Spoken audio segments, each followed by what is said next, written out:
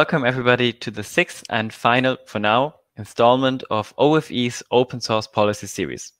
My name is Ivan Petsch. I am OFE's Research Director, and I'm very glad that you are all joining us for tonight's concluding event. I'm personally very excited to listen to today's speakers.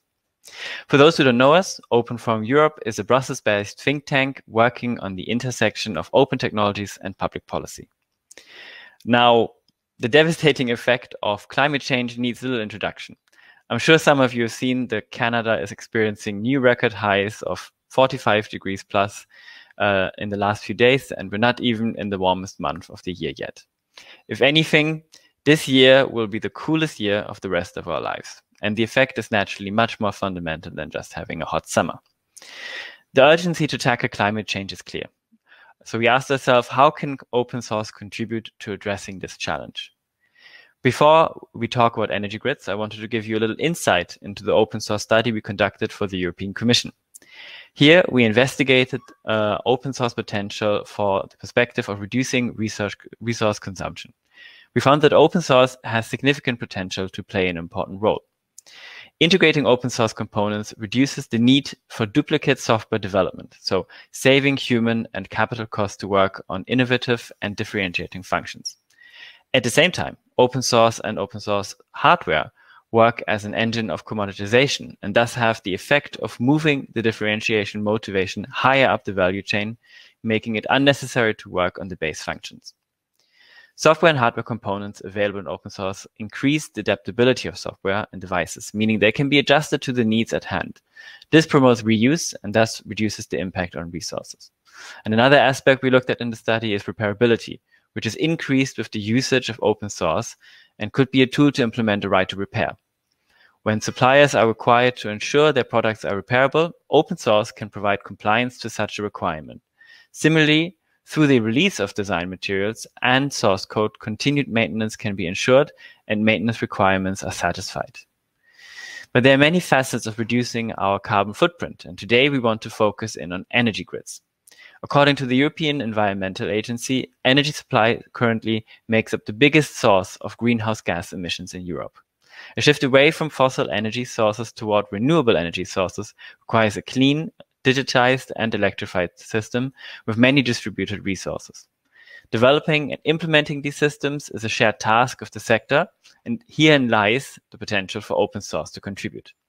As many of you know, open source reduces transaction costs when developing collaboratively, making it easy for the sector to work together to develop the necessary systems. So today we'll explore how open source can support the Green Deal, what the challenges and opportunities are that still need to be taken.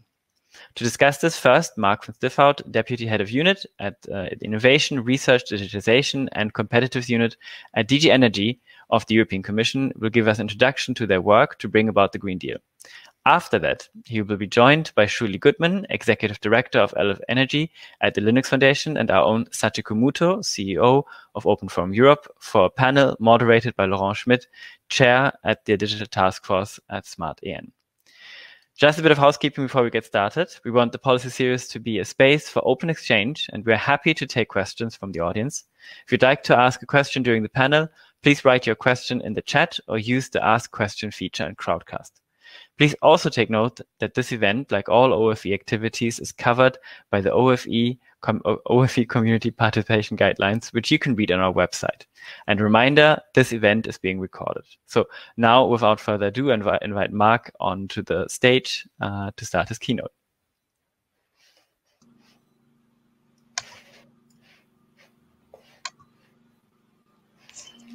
Welcome. Yes. So I will disappear for a second and we'll be listening to you.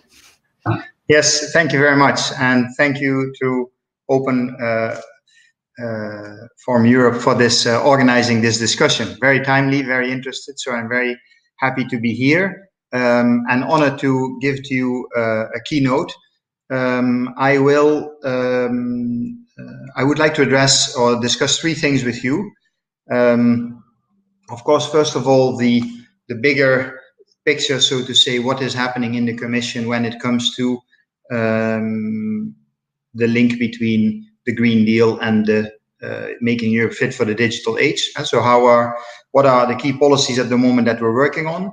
then focus what the role of digitalization is in there. And so the digital technologies in the Green Deal, zoom in a bit on that. And last but not least, I think on one of the key points, of course, how do we deal with, how do we trigger innovation in this area based on more and better data sharing and the role of open source in that. So that's in a nutshell what I would like to talk to you about. Maybe on the first, starting with the first point, I don't think it's news to many of you that at the moment in the Commission we're working very hard to make the final steps to come out with a big pack of legal proposals in a few weeks. That is the so-called Fit for 55 package. You know that the EU has agreed to, with the ambition to be climate neutral by 2050. And in order to be climate neutral by 2050, we also need to step up our efforts and our targets for 2030, because if we want to be climate neutral by 2050, and considering the importance of going fast, because we have a limited carbon budget, so to say, as a planet, it is important that we make big steps now. And the previous targets of reducing our greenhouse gas emissions by 40% by 2030 were putting too much emphasis on, let's say, the last decade towards 2050. And with an increase of ambition for 2030 to 55% greenhouse gas emission reductions, we want to make sure that we invest now in the right things that need to happen to put us on course for climate neutrality by 2050. By the way, I have to apologize for the noise in the background. I don't know how disturbing it is for you. For me, it's quite okay, but I know that sometimes with the speaker, this can be a bit different. But there are some works going on in the street, so apologies for that. This is, the new reality of teleworking. So getting back to what I was talking about. The Fit for 55 package. So what we're preparing at the moment is legal proposals on emission trading, the emission trading scheme to go to 55%. So that is for the big installations above 20 megawatt, the big industrial installations, and strengthening basically the carbon limit so that we reach 55% greenhouse gas emission reduction by 2030, as well as a discussion on how we then distribute the non-ETS sector, so the smaller installations, in that as well. At the same time, we want to see if we can extend the emission trading scheme to also transport and buildings, because of course, let's say heating from electricity is now included and heating from gas boilers is not, and we see that this leads to discrepancies and wrong investment signals, in the sense that it makes electricity too expensive and gas too cheap. If you think of the ambition that we have, namely promoting the use of electricity and reducing the use of fossil fuel gases. So that is another important dimension of this. Linked to that is, of course, how do we then compensate for the people that will feel the effects and have most difficulties bearing them? And so how can we support let's say, the most vulnerable among us to bring them along on the transition, to make sure that it's fair and just? At the same time, we're looking at a proposal to enhance the use of electromobility, both by strengthening the emission limits for cars and trucks, and also by promoting the investment in alternative fuel infrastructure. So both e-mobility, in particular charging points, as well as for renewable fuels, in particular for shipping and aviation. And later this year, there is a second part of the Fit for 55 package coming that will look at the gas decarbonization and the energy performance of buildings directive. And so as part of the package now also for July, we're looking at new renewable targets and new energy efficiency targets. And the aim here is to make sure that we don't just set a high level target for greenhouse gas emission reduction, but we also accompany that with concrete measures and strategies, like on buildings, but also on offshore energy, for example, last year, to make sure that we work as Europe to achieve these targets with concrete investments. And of course, linked to this, what is very important is that we're in a kind of unprecedented situation of coming out of a crisis, recovering from that with a new instrument, namely the Next Generation EU, and as part of that, the big recovery and resilience facility, with a lot of investment support for national governments to recover from this crisis. So you know this, I think. The recovery facility is an instrument of something like 650 billion euro, more or less half of that loans, half of that grants, and member states have drafted plans of how they want to use that money, and as a Commission or as the EU, we have agreed that we would prioritize a few key sectors in there, because we want to use this public money and these investments to recover from the crisis, also to build a better EU, and use this to support both the digital transition and the Green Deal and the energy transition. So the requirements for all the member states were that they would spend at least, I think, 37% on clean technologies. And there we asked them to prioritize renewables, hydrogen, so a renewable-based energy system, renovations, as well as new infrastructure for e-mobility and other transport modes. And there is also a requirement to invest at least 20% in digital technologies to make our society also fit for the digital age, investing, for example, in 5G networks, in innovation in the digital sector. So these two things together, 20% in digital, 37% in climate and clean tech, with a budget of basically for the whole EU of more than 600 billion euros, so something like 630 billion euro, which is in addition to what member states are spending already to come back from the crisis. Had the support that member states are planning already to kickstart the economy again and come out of this crisis. So there is a huge opportunity, if we put all these things next to each other, to really transform the way our society works, to put it on a path to sustainability. And there is a clear recognition for the role of digital and clean technologies in this. And of course, the synergies between both are key. So let me spend a few words on that. If you look at the example I was mentioning, the Energy Performance of Buildings Directive and the role digital technologies play in smart building management. If we talk about new fuel infrastructure and e-mobility charging points and the way they have to be equipped with smart charging in order to allow for batteries in cars to contribute to the integration of renewables, and also make sure that these cars can actually be charged with renewable energy. If we talk about translating 55% greenhouse gas emission reduction in renewable targets, and making sure that we build out renewables even faster than we were already planning. And if we look, for example, at, on the one hand, big offshore wind parks, but on the other hand, a lot of that renewables that will be connected at the distribution grid. All of those things will need to be integrated into a system, and that system needs to be much smarter. So all the investments in digital technologies and communication infrastructure, we are also trying to bring them together and to see how can those things all together also drive a digitalization of the energy system. Because we think that is absolutely necessary if we want to create a renewable-based energy system. We cannot count on fossil fuel power plants anymore to be able to switch on and switch off when we need them, when our demand is peaking. We need to be much smarter about it. On the one hand, triggering demand response, so making use of all the distributed assets connected to the grids, like batteries in cars, like cooling houses or things like that, that can adjust their demand so that we can integrate the renewables better. And this is absolutely necessary if, on the one hand, we want to make most value out of the renewables that we're building so that we don't need to curtail them. And on the other hand, if we want to make sure that the investments in the grid to be able to transport this energy around Europe is also kept to the most efficient level possible, and that we don't need to build out grids for peaks of a few hours per year.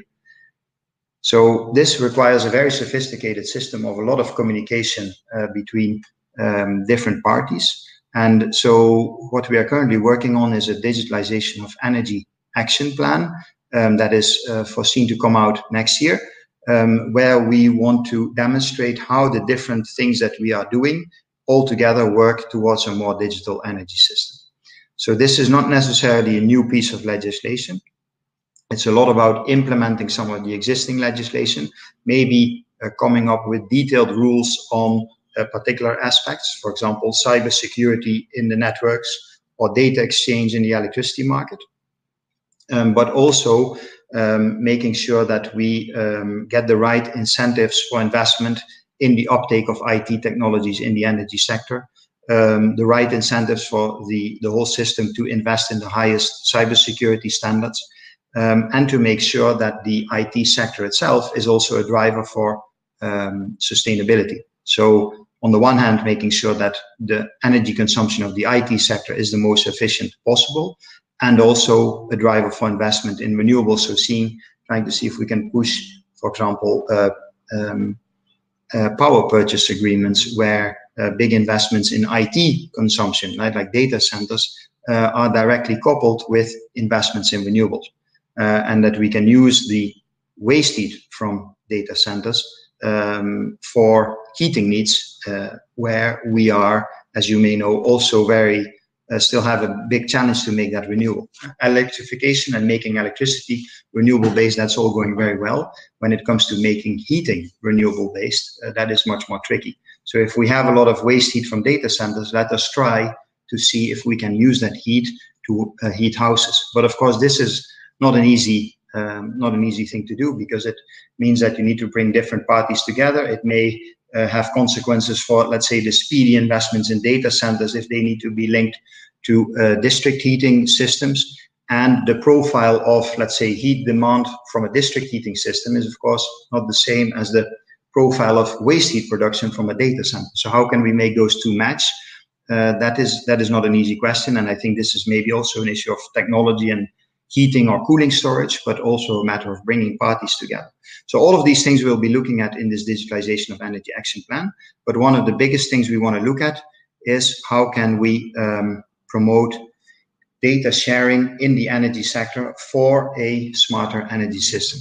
So to make sure that the market that we want to create for flexibility, so rewarding consumers, you, me, anybody, that drive electric cars or that have heat pumps in their houses, or big cooling warehouses, or big aluminium smelters, that they are incentivized to make a continuous calculation if they actually want to consume electricity, or show flexibility in their consumption or production patterns, so that they can help integrating renewables.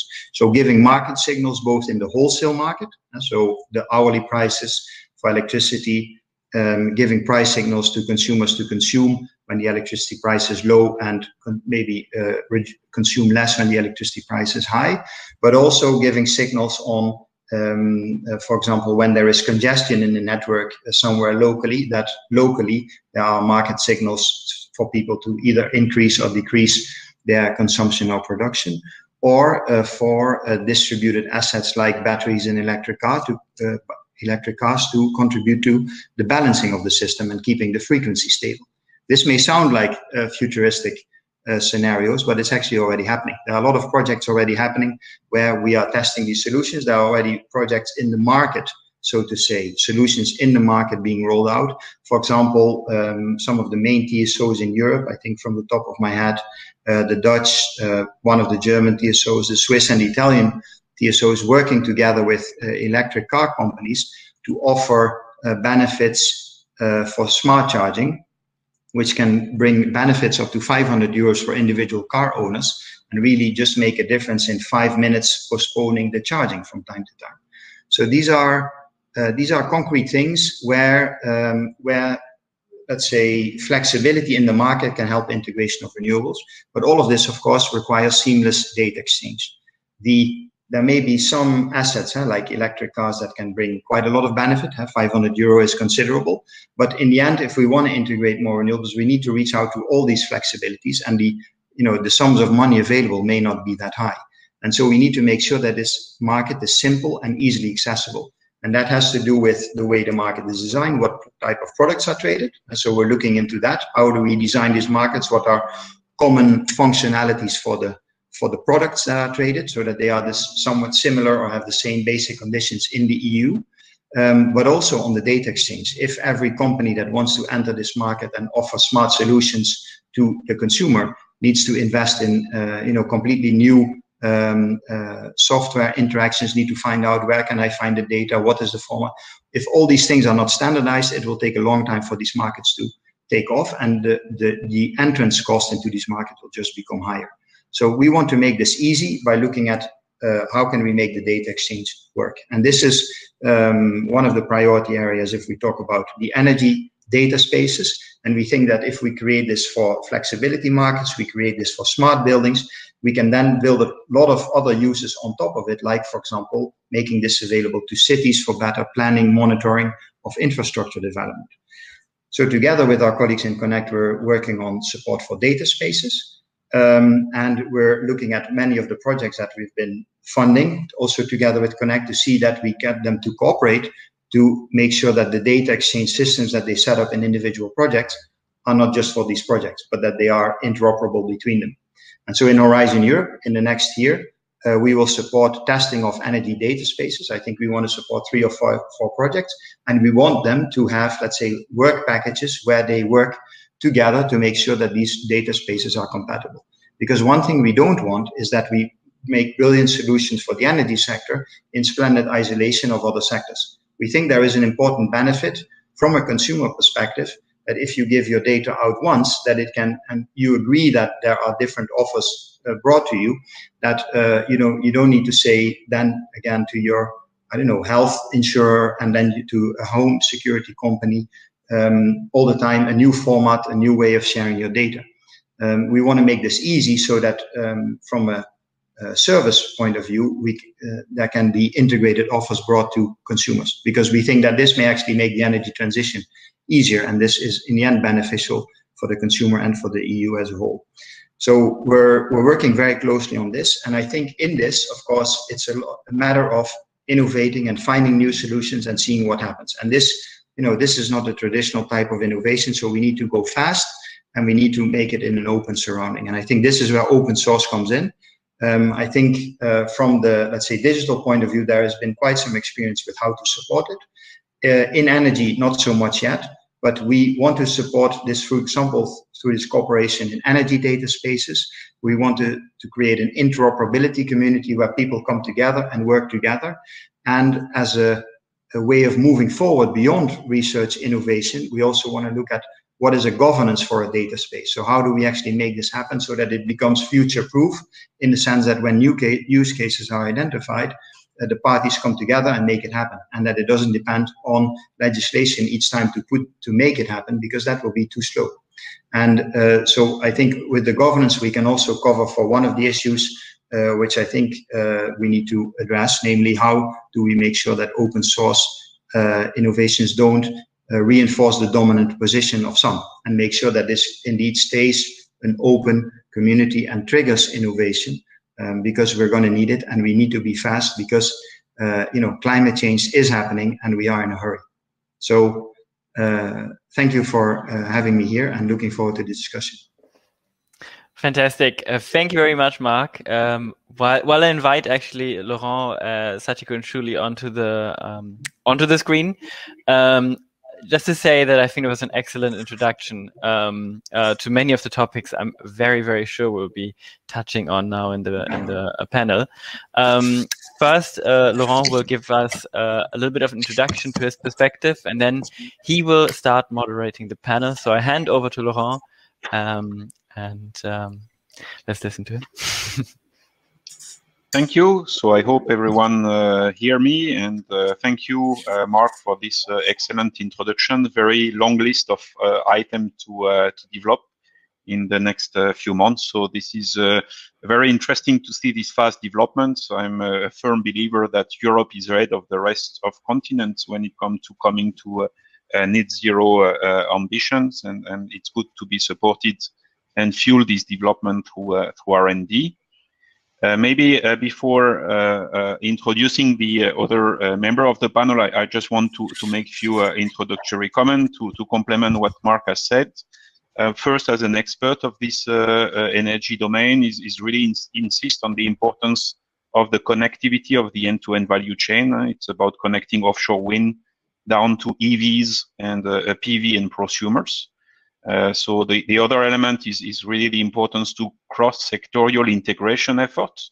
And so thinking energy domain across sectors.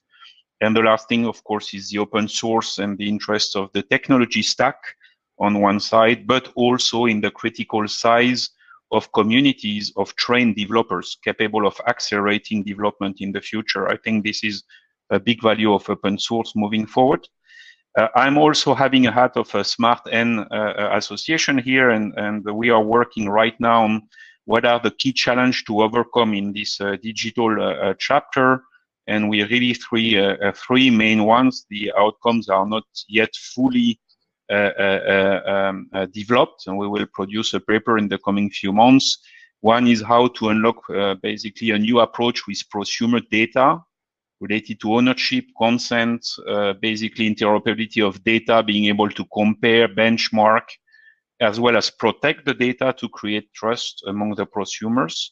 The second one is really ease of data access and market access. I think you mentioned it clearly, Mark. So this is about making use of consistent data set across TSOs, DSOs, getting access to relevant data related to carbon footprint, measurement, real-time, unified API. So having as easy and possible plug-and-play data across the ecosystem.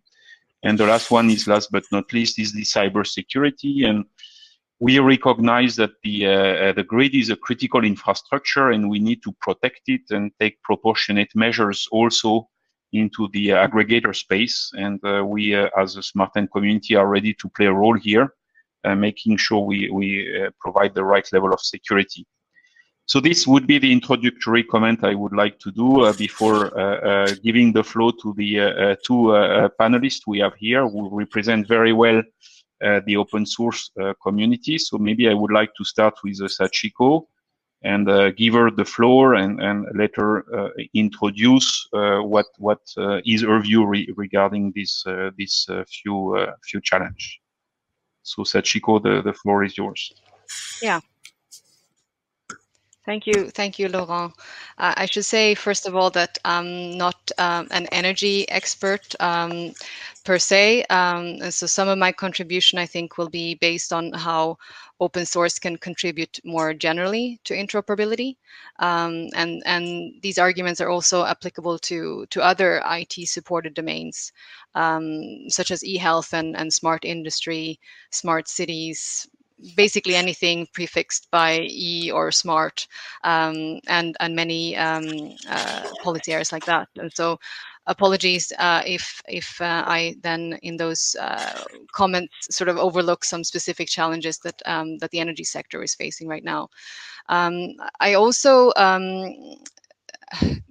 can, I think, have as you know, Open Forum Europe, we have in the last 10 years or more, you know, focused on not just open source but also standards and other ways of achieving interoperability for healthy IT market, and I have had some specific interest in the smart grid standardization effort over the last 10 years. I think also from there are some lessons learned, and I'm interested to see how open source can help overcome some of the challenges that were identified during sort of 10 years of smart grid standardization efforts. So, you know, as Mark said, really the promises of smart energy, smart grids, and sort of a decentralized system that integrates renewable resources. This can only be realized if and scaled really in a meaningful way if different existing systems can interoperate. And so this is really, I mean, I think this is always mentioned, but I think we sometimes, I think, underestimate how huge this challenge is. I think often the starting point is, of course, proprietary systems that work well on their own, but were never sort of meant to integrate with other systems. This was recognized, of course, by the European Commission, and I think 10 years ago, the European Commission made quite a big effort and put quite a bit of pressure on the ESOs to initially, I think it was foreseen that there would be a sort of a complete set of interoperability standards, agreed on by 2012 or something like that. And I think, 10 years later, we can see that, interoperability is still a challenge to be overcome in order to realize these benefits. And I think there's some interesting, for me personally, some interesting insights from the systems of systems literature and thinking, which basically also looking at smart grid shows that while we sometimes talk about the need to develop standards, we can also say that there are many suitable standards available. Solutions are available, best practices are available, but really, in the absence of a sort of central authority, there's always going to be a sort of a tendency for the development of a multitude of proprietary solutions, with the proliferation of interfaces and, in the case of smart grid, a sort of an arbitrary development of the smart grid. And so, I think politically, we are not in a place where we can expect, a central authority to go in and basically make a decision on hundreds of standards that are needed, and sort of mandate the use of those standards. And so sort of in the absence of this kind of top-down decision making, I'm really excited about the possibility that open source and collaborative open source that, that can play, and in supporting standards, but also overcoming some of the challenges that are needed for sort of coordination, and so speed up innovation, enabling interoperability without fearing lock-in. And so I'm going to stop there because I think Sivan already came on screen probably saying I took too long already. So happy to hear from the rest of the panelists and looking forward to an interesting discussion. Thank you. So very straight to the point on interoperability. And so maybe now, Shuli, you want to bring your own view on these various challenges, maybe through the perspective of what you see also developing in the US onto this particular point. Thanks to everybody. I really appreciate being able to be here. And I want to thank Open Forum Europe. I want to thank the European Commission. I want to thank Lauren. I want to thank all of you because you're leading something. And so I don't really think of myself as speaking as being, from the US. I think of myself as somebody who sleeps in the US, but works in Europe and works in Asia and works in North America. Because we have a global, we need to find global solutions. And while all energy is local, we do have to find a way to drive the sort of interoperability. I think a lot of times when we talk about energy, we talk about sector coupling. I'm aware of sector coupling, not just between oil and gas, but I'm also looking at it really from the standpoint of telecommunications and 5G, cloud, automobile, and so all those kinds of interoperabilities. Just as by way of introduction, so LF Energy is an umbrella project within the Linux Foundation. The Linux Foundation is the home of the Linux kernel. It's also home to 700 other projects. And so I think a lot of times people don't really understand what is the Linux Foundation. And it's basically it's a platform. I mean, that's how I would want people to think about it. It's a platform for pre-competitive cooperation. Because basically what we're doing is we have, when we lay down kind of the non-differentiating commodity parts of the grid of the future, we're essentially like laying down the roads. We're laying down the pathways by which we are going to be able to trade and move electrons and enable our economies. The evolution of gross domestic product, fossil fuel, and carbon were in lockstep. And it's really relatively new in the last 150 years. Before that, really all economic wealth was pretty much flat, and it was concentrated with a few sovereign rulers. And I think that we really have to recognize that what we are doing is we are engaging in an economic transformation, because it is the electrons that we use that power our economies and power our lives, and so it's a very different set of challenges that face us. So just kind of back, so LF Energy really, I think what we can provide the most of, and I think that, when I look at Open Forum and I look at the work that SmartN is doing and the European Commission, at the heart of it really is the need for governance. It's the ability to kind of make decisions about how we steer.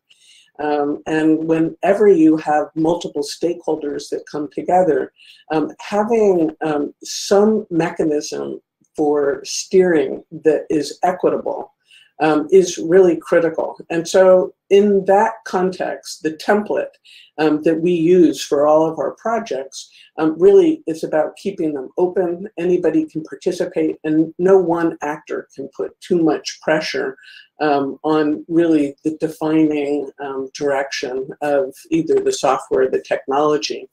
There's been a lot of conversations about SDOs. And this is like a really hot topic for me right now, and I would really welcome conversations, with Open Forum, with Sachiko and your group, and so let me just give you one little snippet, and then I'll stop. I have a whole list of things that I would love to talk about, but this is one snippet, which is a real life example that is live.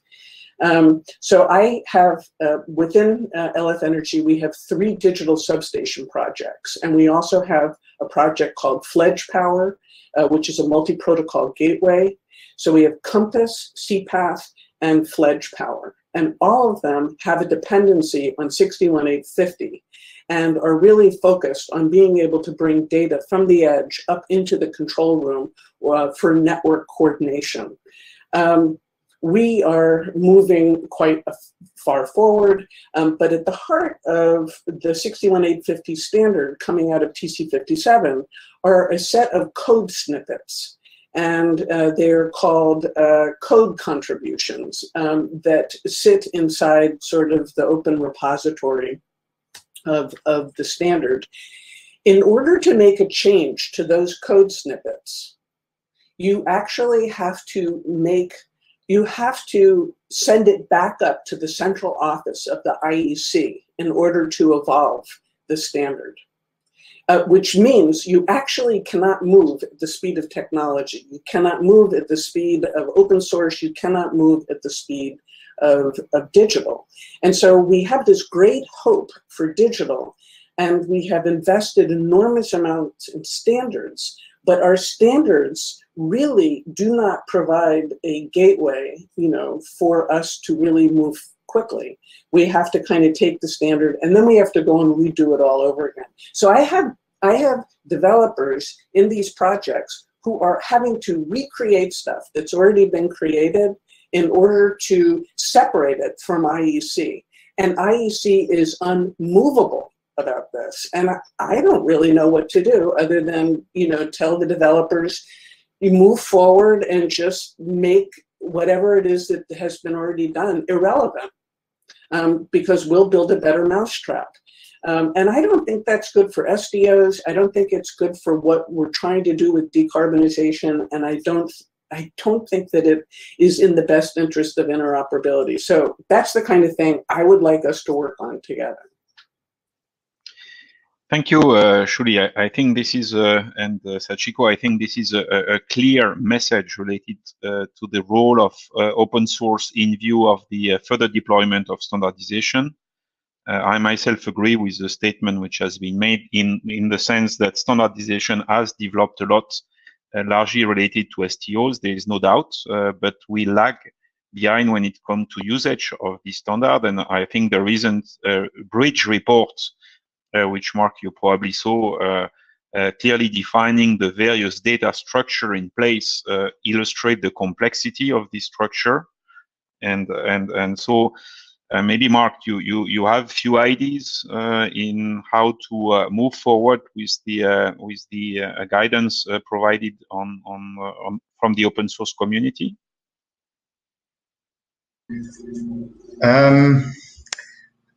Yeah, I would like to say yes, I do, and this is it. But I'm afraid we're not there yet. I think I mean, I'm grateful to Shuli for bringing this up. And it's a topic that I think we want to deal with, and indeed let's say so Bridge has gathering many of the research and innovation projects that we've been supporting, many of them having a data exchange dimension, have looked into, you know, all these different reference architectures and standards and what is missing and what is available. But I think we more and more realize that is not entirely the issue. And let's say whether there are standards or not is maybe not the issue in particular if we look at it from an open source point of view. And so what we know from in terms of objective is that we want to make sure that these projects that we are funding are scalable. And so as Sachiko mentioned, if we and so we also so we don't want individual projects to develop solutions that work for them, and then if somebody else says, oh, this looks nice, I wouldn't do something similar, then he either completely copies what somebody else has done or he develops his own thing. Because Sachiko said it needs to be linked with existing systems, and nobody, I think, well, let's say hardly anybody in the EU and the energy sector has done absolutely nothing about digitalization. So there are always existing systems that it needs to link with. Maybe some are more advanced and some are less advanced, but nevertheless we need to link these things up. And so at a higher level of objective, as I said, we are requiring cooperation between these different projects to see how this can be made interoperable, how we can connect the standards in different projects. And one of the, well, let's say our, so to say, flagship project that we funded in 2020 is a project of something like 25 or 30 million euro in total, called OneNet, where we have explicitly asked, look at all these existing projects, gather as many network operators around the table as you can, and cooperate with, let's say, projects that look at the consumer side of the story, at the added value for the consumer, but work towards a common set of interoperable APIs, data exchange systems that can be a basis for something that can be used everywhere. And so we have really stopped to fund individual projects at looking at, you know, develop your own database or platform. And it's that type of thing that we want to support further with the interoperability community in Horizon Europe. But so at a high level, we have said we want you to cooperate and create interoperable systems. But to be honest, we have not translated that. And so we're putting money at it to make that happen. but we haven't translated that into a policy measure to basically accompany the funding. And I think that is actually, from my point of view, the ambition with the Digitalization of Energy Action Plan. And the solution has to be in a governance that makes this work. But how exactly that's going to happen, there I'm afraid I can't say that yet. And so that's why I'm also here to learn about these things. So thank you, Mark. Maybe to you, Sachiko and Julie, do you have any idea in mind on how to overcome the current challenge which we see with ESOs and accelerate deployment of this new interoperability approach? Maybe take example of other sector than energy and electricity. Yeah, Julie, did you if you I wouldn't mind thinking a little bit more about that. So if you have a reaction. Okay, so yeah, there's a document, and I can, when you're talking, I'll look for it and pop it into the chat window, that we wrote on open source and standards around the telecommunications. And I think that largely LF networking, which houses the 5G deployment software, the open source software, has had pretty satisfying kind of iterative relationships with ETSI and with others. There's been, for whatever reason, within those communities, there's been more interest for doing that. At any rate, we're going to do it another one, and I would be really interested maybe in doing it with you on open source and energy and standards. And really, I don't think it's in any way a shame or bad that we don't actually know how we're going to get someplace. I think we are in a process, and we are going to have to find our ways. And that, at the heart of that has to be a kind of goodwill. I don't think that my interest is in destroying the value that's created in standards organizations. I just want to move them into the 21st century so that there's a much faster iterative process. And another example is in 15.11.8, which came out of IEC. The last version was 2014. And then the next one was, I think 2019. They're 6-year cycles, and 15.11.8 is the vehicle to grid standard. And it's like we need to be moving at the speed of technology. We need to be understanding in real time what is the impact of electric mobility at scale in terms of how do we use it for flexibility? How do we provide resources back to the charging? How do we provide resources from the charging back to the grid? When does it work? When does it not work? And 6-year standard cycles is like we're going to all be dead. And maybe it's because I'm in California. Maybe because I am, we went into fire season in May. I don't think you can understand what it's like to look ahead for the next 6 months and not know whether you are going to burn down. And it's nauseating. And I feel like we dodged a bullet that the Pacific Northwest and Canada are experiencing now, where my friends in Seattle and Portland had 115 degree or 50 something degree weather yesterday. So it is not abstract to me. So having like 7-year cycles is not an option. We have to come up with something better. And I think from a goodwill perspective, I want IEC to do its thing. I want ISO to do its thing. I want these organizations to convene experts and build these standards. I just want to then be able to take those standards and begin moving at the speed of deployment and commercialization. And I think that that's to benefit of the whole world. And I think it's to the benefit of economies, which technically is what their reason for being is.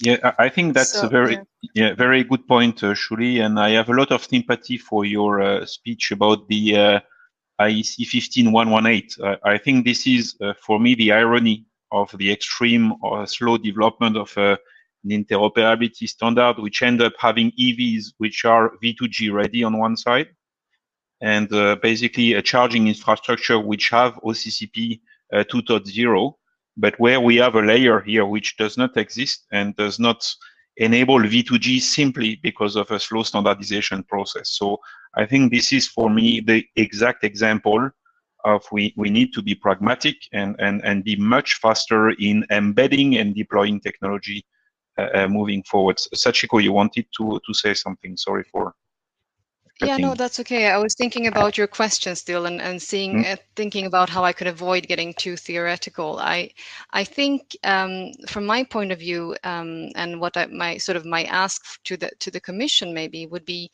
to sort of, without pointing blame, understanding also that when you have this situation of sort of a heterogeneous solutions, let's say, in order to reach interoperability, there is going to be some trade-offs, in the sense that not everybody will be happy to some extent, because and it's kind of like everybody wants to see a solution, but there is no agreement on which solution to choose, if you will. And I think, given that we are looking at, this as part of climate change, given that everybody says that, we need sort of third order regulatory innovation, we need to start, I think there, I would like to see, and saying, sort of drawing from, Laurent, you said about what can we learn from other sectors. And for me, having looked at, focused on interoperability for the last 15 years, actually, there are some sort of, how can I say, looking at e-health, for example, where I think, already in the 1990s, the European Commission wanted to promote interoperability between, health care systems in Europe. And this is still a challenge. And I think we are not in, again, I want to say that we are not living in this kind of society where, we'll have necessarily a top-down decision on these things, and maybe that's not even sort of desirable. But I think if we're going to really solve this issue, we need to start by saying, there might be trade-offs. Not everybody is aligned and focused on finding, they want to find a solution, but maybe, they're not agreeing on which solution. And I think the Commission can play a role there in sort of, it's not that everybody is, there might be, just to say that there could be frictions, even though everybody wants the same thing, there isn't agreement on which way to go. And there you might need to have, somebody step in and say, okay, this is tough, but, we need to, not make everybody as happy. So, Mark, are you ready to take the call for action? Yes. I mean, that's what the idea is behind this plan, and that's why we're emphasizing so much that with let's say, from my point of view, we always say digitalization is a good thing, and we always say data exchange is a good thing. But then what? And I think that that it's time for us to answer this question. Then what? And so how are we actually going to make it happen? And that's also why I in my introduction, maybe I took a bit of time to explain this use case that from our point of view is key. It's not data sharing for the sake of data sharing. I think there is a first and urgent use case, which is the integration of renewables and the flexibility markets that we need for it. And we have a lot of, so I wanted to respond to Sachiko also in that relation, because I think we have quite a few tools to do something about this. And of course, we can always say we need a new legislation and we can propose something. But already with the Clean Energy Package and the implementing acts that we have there, as well as which gives us for such use cases that have to do with the grid, and almost everything we're talking about has to do with the grid, gives us let's say a strong mandate to act in that area based on the smart meters, the smart grids, and the data exchange there. Then we have with the eco-design framework, which started from the point of view of appliances and the promoting energy efficiency of appliances. Also the smartness of those appliances is within the scope. So we can also act there. And it's I find that the interesting work, or the interesting part of the work that we're doing at the moment, is to see also how within even our own DG we can bring the different discussions on smart appliances, smart buildings, and smart grids together, and present that as a coherent package. Because if we move on all these things in the same direction, I think we can really make a difference. I don't think we're there yet, but I think we're on track to get there. And the so we are, as a commission, we can propose things, and we are, let's say, the executive branch, so to say. So we are very good at setting the agenda.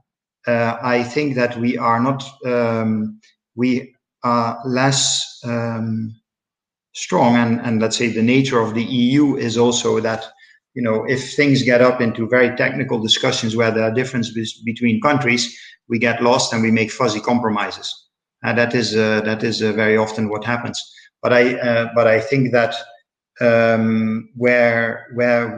if we set up so to say a governance that can be faster than what Julie said, and not have 5 years for every standard, but really say, this is the way in which we have a few key principles on how we exchange data. And if you start sharing your data, then this is what you need to do, and this is what you can expect from others. And use that as a setting within which people need to agree on how they're actually going to make that happen for new issues or new cases that come up. Then our ability to set the agenda can really drive the working towards solutions. So we are, it doesn't mean that we can in the end say this is what it needs to be, but we can say we need a standard that solves, or we need a data exchange system that solves a V2G issue, for example, and then we can make that happen. And we can, the least we can do is make very visible what the trade-offs are, if it then becomes political again. But at the moment, many of these trade-offs are, hidden in very technical discussions, but they are not. And I think that's also one of the things that we have an interest in acting on, so that because if we make them visible, we also make the political choices clearer, and we make the debate clearer. And I think that's also something, I think, which I see as a key reason for us to act. Okay, so I would like to point here as well a comment which is made in the chat, which I find very interesting, is the fact that there are also a lot of standard empirically developed from community, I would say bottom up, so more developer community, I suppose. And that could be also a way of basically challenging a bit the top-down standard with faster prototyping methods, and facilitating, I would say, adoption from the open source community level through a smaller baby step in a way. Maybe I think to your point, the only comment I would like to do, Mark, is I know you have in mind the interoperability code, and all these discussion shows the need for going beyond purely the smart meter. When we talk about interoperability code, I think that's one of our strong idea in SmartN. We are really into something which is broad in the energy domain, and this is an important element. Maybe going back to the question to Shuli and Sachiko is do you see, apart from interoperability aspects, do you see other challenges in using open source in the energy domain? We talked a lot about the beauty of open source and how it can accelerate, bring community together. What do you think are the challenge which you right now face?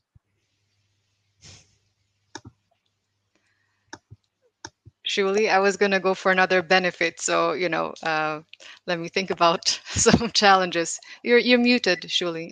I don't know if you.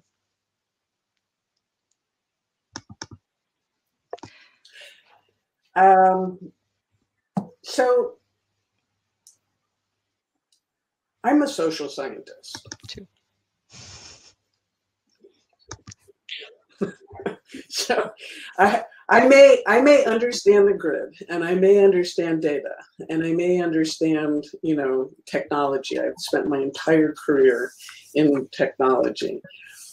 But fundamentally, everything that is facing us right now really is going to resolve down to the human dimension, which is that part of the problem is not that open source isn't a good idea. it's that we don't have people trained and organizations that are strategically designed to actually move at the speed of change. And so, you know, I can talk to a utility here in California who goes, this is great, but like we're not organized. Like we're going to have to completely reorganize ourselves to even be able to think about how do we jump on this? How do we be with this? So and so there's the human dimension. So there's the inertia as the governing principle of the grid is deeply embedded in the organizations that govern the grid and engage with the grid. And so I think that we have to begin talking really frankly about how are we going to engage in change and transformation, given that humans hate change. Just they'll pretty much, like, change is probably the scariest thing to most people. And in fact, one could say that the difference between kind of a liberal and a conservative is their relationship to change. And so in order to, you know, so power systems are a deeply conservative part of society. And I don't mean that their social values are necessarily conservative, but they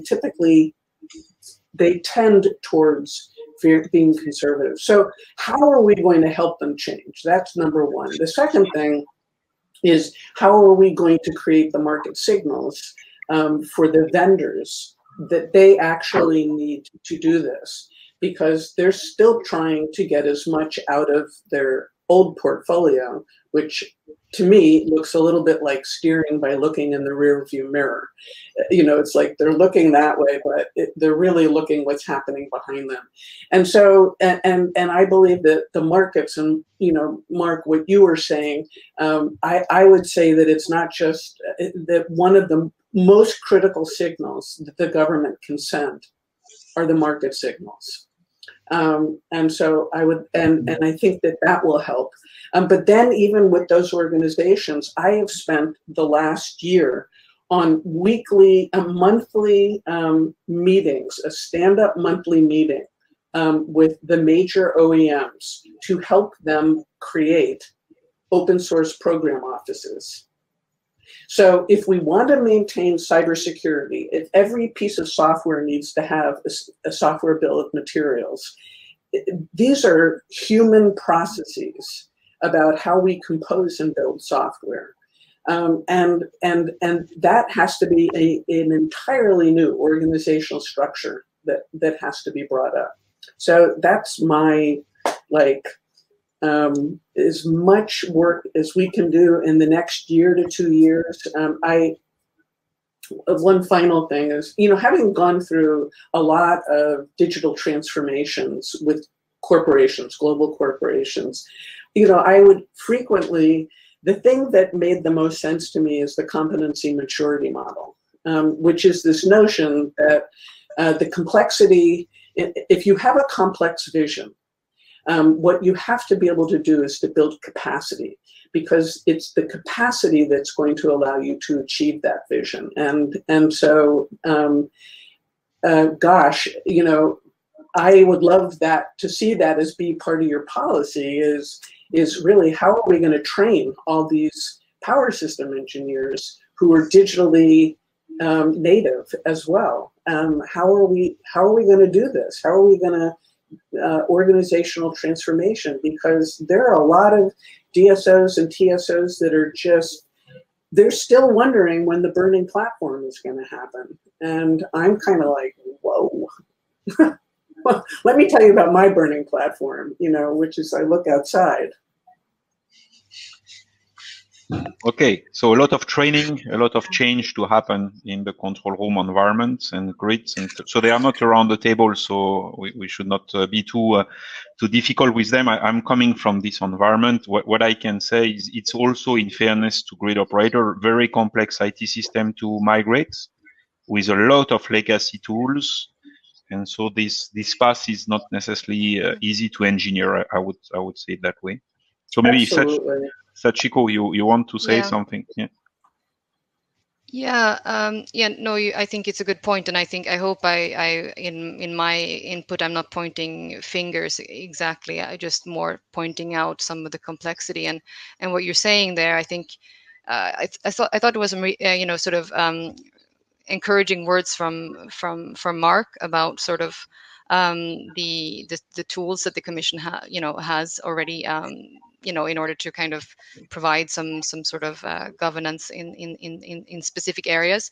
I think it's important then to recognize that there are certain parts that are maybe less or easier. I mean that in a relative sense. I think some of obviously I think Europe has been quite successful in coming to having MOUs with industry to agree on a common charger for electric vehicles, etc.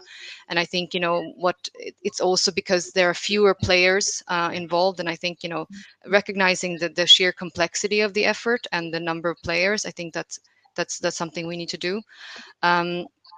You also asked about sort of, I don't want to dodge the question about sort of challenges with open source, but I do want to first also kind of say that one of the challenges I think is that there is some misconception. There are some misconceptions about open source still.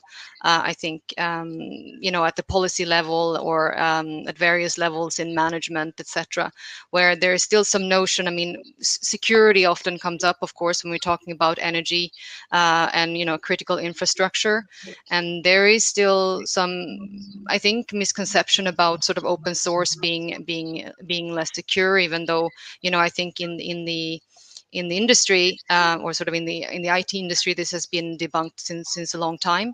I think there is still some sense that open source should be less secure, whereas I guess from our point of view, the opposite is the case. On the other hand, I should say, when it comes to the challenge, and not just talking about the benefits of open source, I do think it's important to recognize that it's not going to solve every issue. And I think that was also the issue with standards. Standards are not going to solve every issue. Open source projects are not going to solve every issue. Shuli talked about the human factor, and even on skills and change management. It's a huge project, and I think what's great about what Mark was saying was that really taking this holistic view and linking it to sort of climate change and what needs to happen really at a societal level, and understanding that we need to we need these, looking at all these aspects in order to get where we're going. So okay, that's my point. Can I add something that what Mark said? So I'm really happy to hear that you're also looking at the bottom up, the loads and the way that devices are made. Because if we are, the power system network operators absolutely rightfully should be completely concerned all day, every day with that top down, how are we going to manage a low inertia grid? But if we really want to move past that 55%, because I think that 55, 60% is going to be easy. When we look back from 2050, we're going to be like, wow, that was a piece of cake. It's going to be that last 40%, that last 30%, that last 20% that is going to be increasingly painful. And in order to be able to optimize for it, we have to fundamentally change how it is that our devices consume electricity. We have a belief that a microgrid is a multi-million-dollar, multi-year process. What if a microgrid is like a laptop computer? I mean, by the definition of the IEEE, a laptop is a microgrid. It can plug in, and then it can operate on its own, separate from a grid. What if, like most of our load bearing actually had the capacity to be its own microgrid? That is a really different way of thinking about how we actually pull electrons down, how we use them, and that kind of flexibility. So I love that you're looking at that, and it's something I spend a lot of time thinking about. Yeah, I think surely your point is very interesting. Is what we see is while the power system will further complexify and the amount of renewable and intermittency will grow, there is quite an high chance that the resiliency will be brought bottom up and not anymore top down. And so the microgrids and the vehicle to grids and the prosumer and this element of connectivity of the grid edge with the backend is really to be rethought about, and that's much less about central architecture, control and command down to the grid edge, but really a federation of grid edge devices, and basically working together in supporting the system to be as resilient as possible and saving the system sometime during the blackout scenarios. I think these are very, very important trends moving forward. Mark, what are your thoughts in view of these various ideas? What do you think the open source can help moving forward?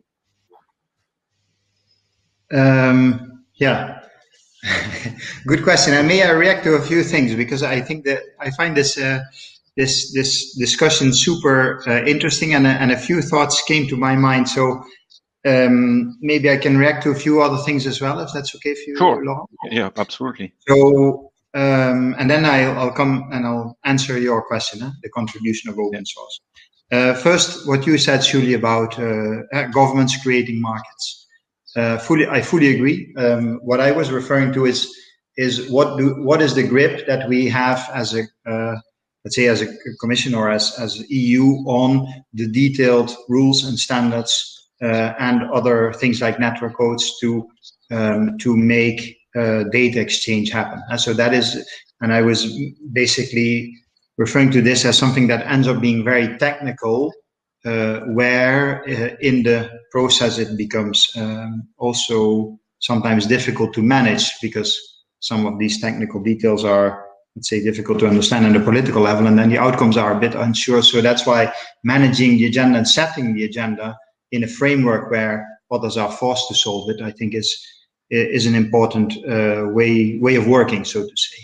But I think in terms of creating markets, I personally take a lot of pride in the clean energy package and what we have introduced there in terms of the requirement on network operators to reward the market for flexibility. And I think this was really, I mean, Laurent is a better neutral judge if my assessment of it is right. But from my point of view, when we were talking about things 5, 6, 7 years ago, and we're talking about demand response, we were always talking about reacting to wholesale market price signals and maybe a little bit opening up balancing markets for smaller loads. And I think with the clean energy package, we've made a real change by saying network operators, for any type of flexibility, grid services, etc., the baseline solution is creating a market. And if you can't do that because there are not enough technologies yet, you can tender and you can find other solutions, but the baseline is creating a market.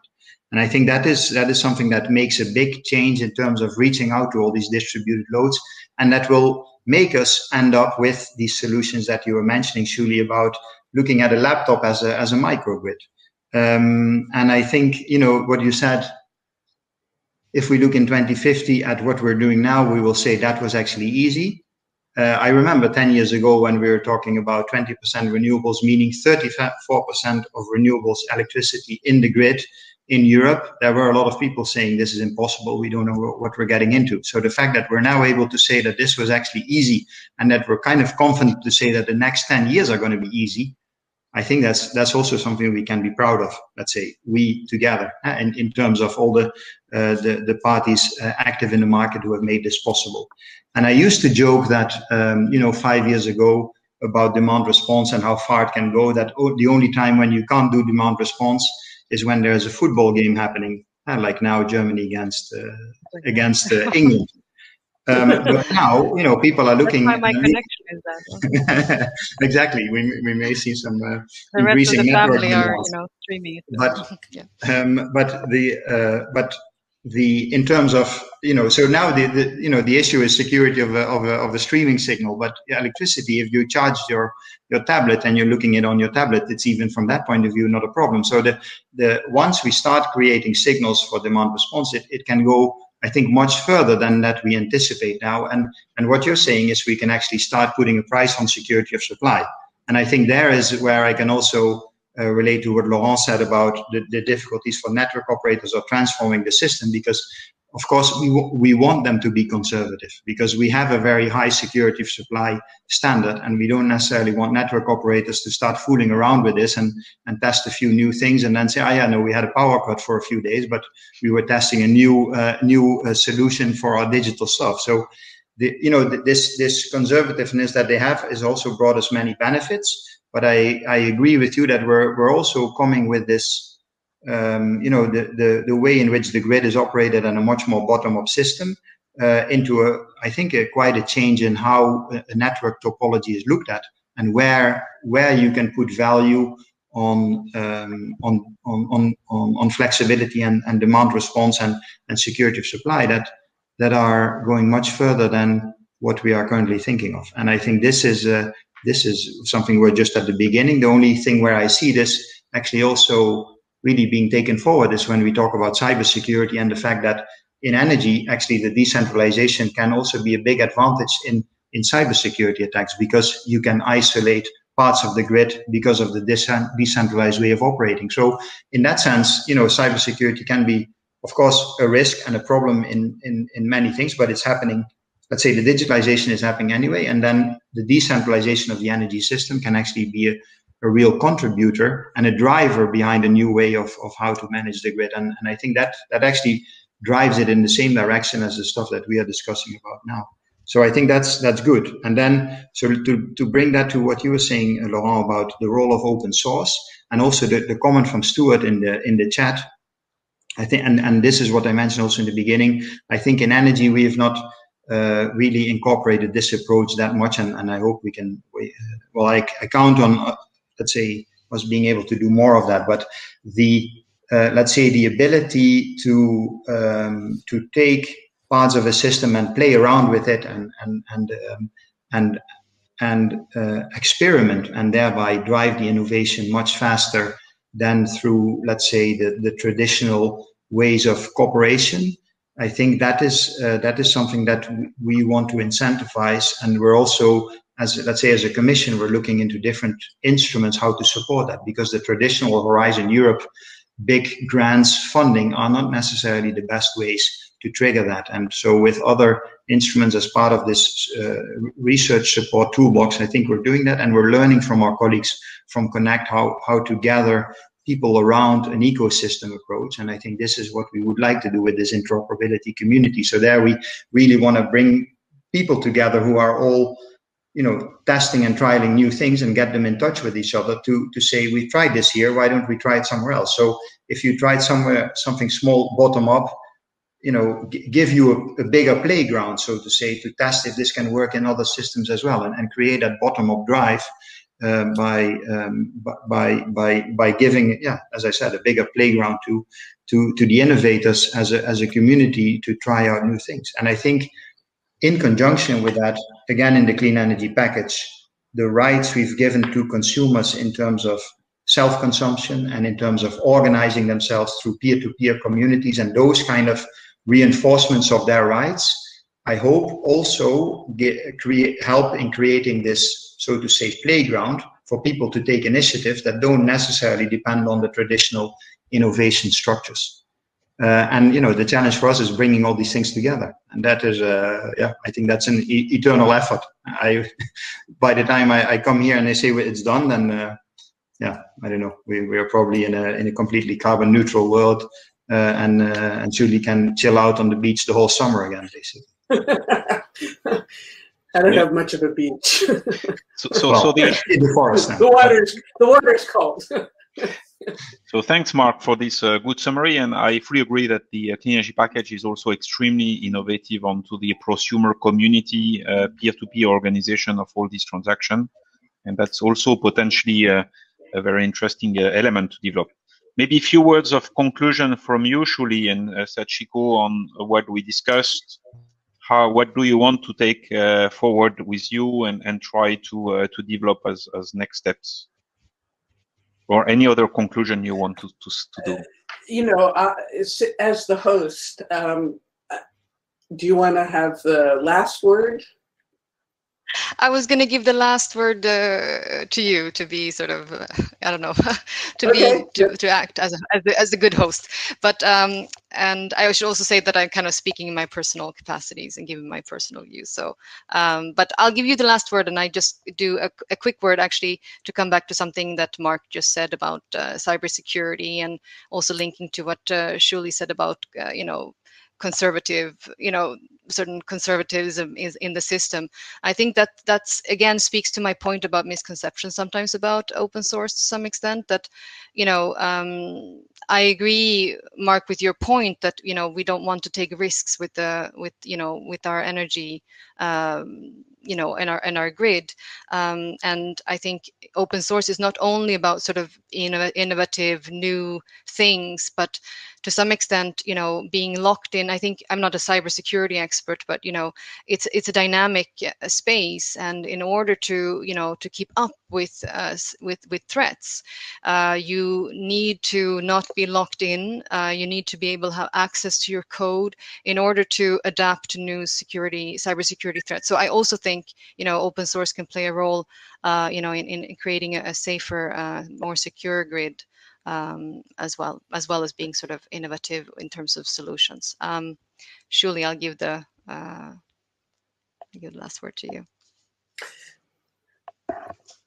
I would like to work, I mean, really, literally, I am in process of putting forward, doing a white paper on standards and open source with regards to energy. And I put that in the chat window. And, I think this is going to have to be a collective effort of goodwill. We don't want to destroy value. We want to help everyone change and begin moving at the speed of the urgency that's facing us. So that would be like, I'd like to do that with you, with Open Forum Europe.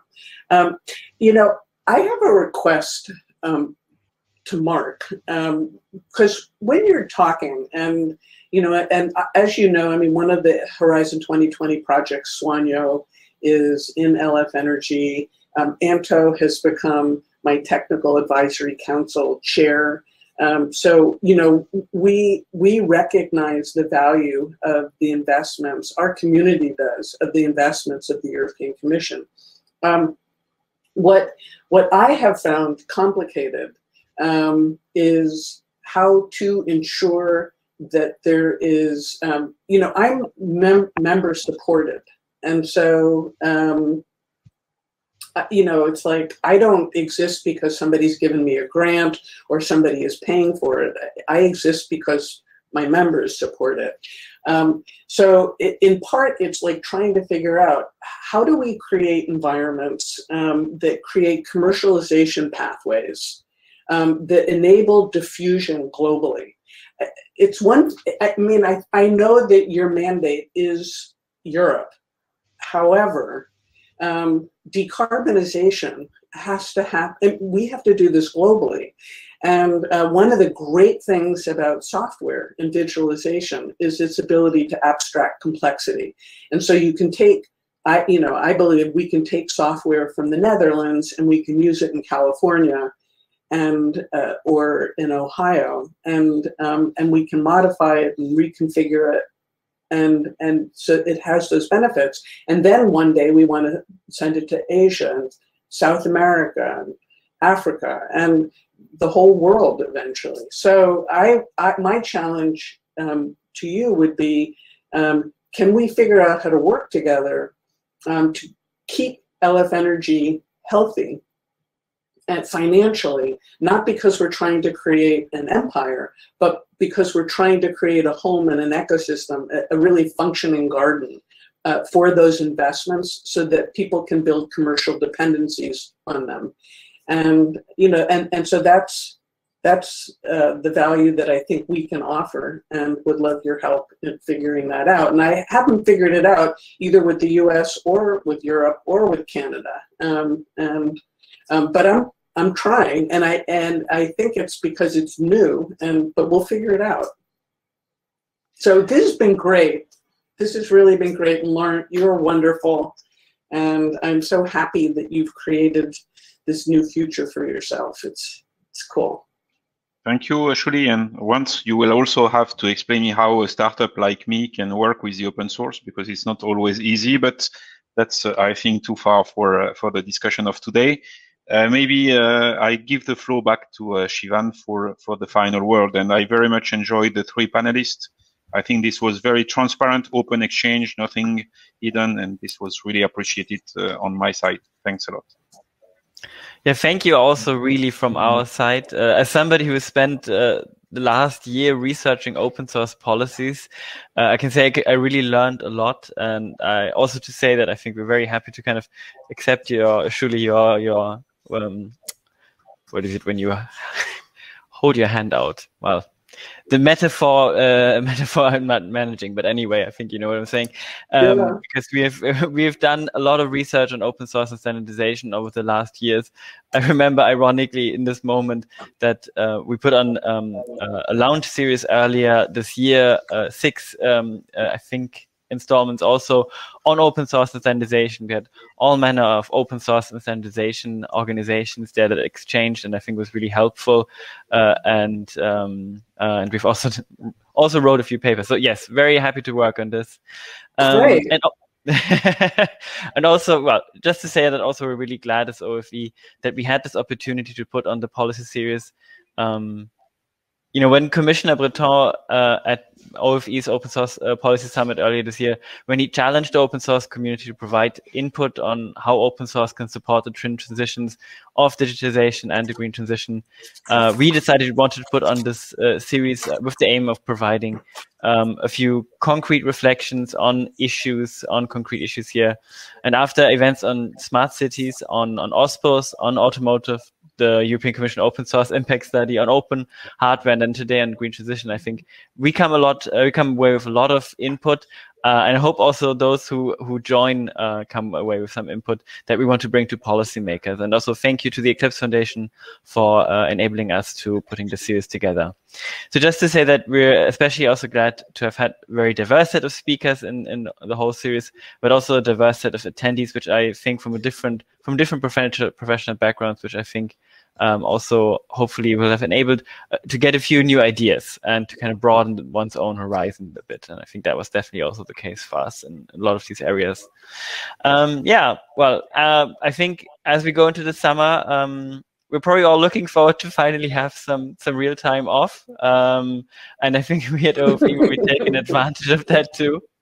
But to say, just come September, I can promise we have some very exciting new plans, some very exciting new projects that we can't wait to talk about publicly. And until then, I wish you all the best and talk to you soon.